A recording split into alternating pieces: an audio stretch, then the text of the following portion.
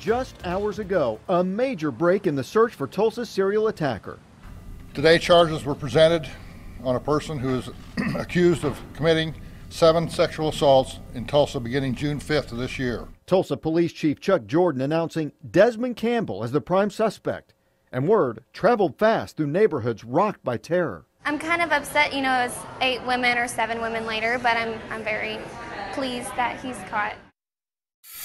Right now at 5, we have a team of reporters and digital journalists behind the scenes dedicated to this story that has rocked the city for nearly an entire month.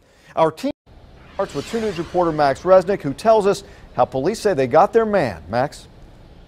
Tulsa police say Desmond Campbell crashed his car into a light pole on I-44 Sunday morning around 5:45, just 10 minutes after the last reported assault near 11th and Memorial. He's in the hospital, he's in critical condition, and he is unresponsive. That's what OHP put in their report. At a news conference Thursday afternoon, Tulsa Police Chief Chuck Jordan announced 30-year-old Desmond Campbell is their serial sexual assault suspect. As in all cases of serious crime, any possible evidence is examined in the Tulsa Police Lab and then is often forwarded to OSBI for additional examination.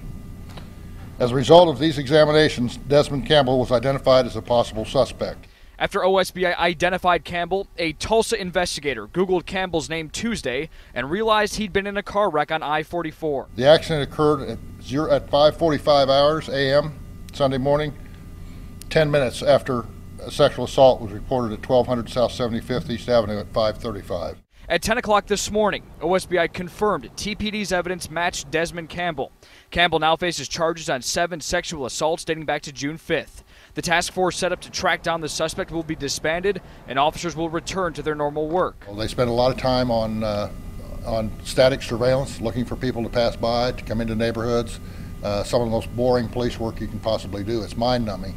And they stayed alert, they stayed the course, and did what they were supposed to do, and I'm proud of them. Campbell is not officially under arrest, but is being monitored by Tulsa police at an area hospital. Assistant District Attorney Steve Kunzweiler says he can't see charges being drawn up prior to Monday. Coming up tonight at 6, whether TPD ever got a tip that Campbell was the suspect. Live downtown, Max Resnick, 2 News works for you.